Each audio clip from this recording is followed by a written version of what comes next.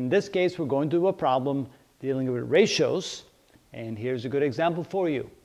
A board, 18 feet long, is cut into two pieces such that one piece is 1/5 the length of the other piece.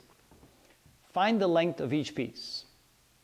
Okay. Sometimes it helps to make a little drawing. So imagine we have a board,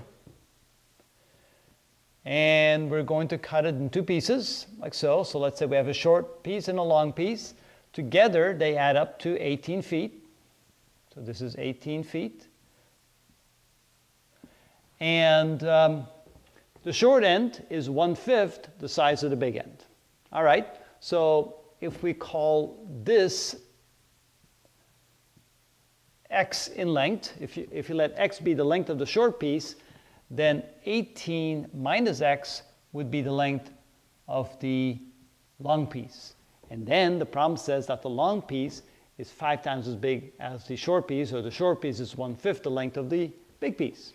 All right, so we then write, let x equal the length of the short piece. You may wonder, why am I writing all this out? Well, it's very important that you very carefully define what x represents.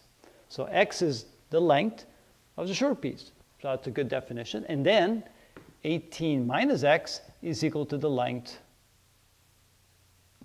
of the long piece.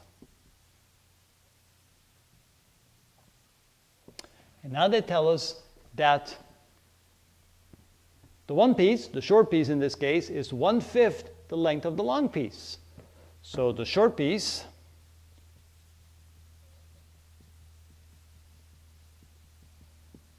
or I should say the length of the short piece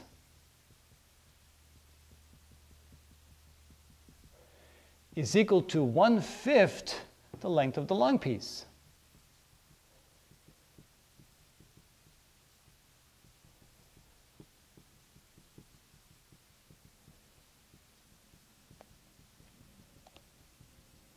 So you can see that mathematical equations are basically just simply mathematical translations of an English sentence. So if we now represent x for the length of the short piece, so x is therefore equal to 1/5 the length of the long piece, and the long piece is 18 minus x. And now we can go ahead and solve this problem. First thing we want to do is get rid of the fractions, so that means we're going to multiply both sides of the equation by 5. So multiply the left side by 5, the right side by 5. So 5 times x gives me 5x. 5 times 1/5, that cancels out. So I'm left with, like that, so I'm left with 18 minus x. The next thing I do is move all the terms with x to one side, keep all the numbers on the other side, so we get 5x. And remember, when you cross over the equal sign, with anything, the sign changes, so this becomes 5x plus x equals 18. Now let's move over here because we're running out of room.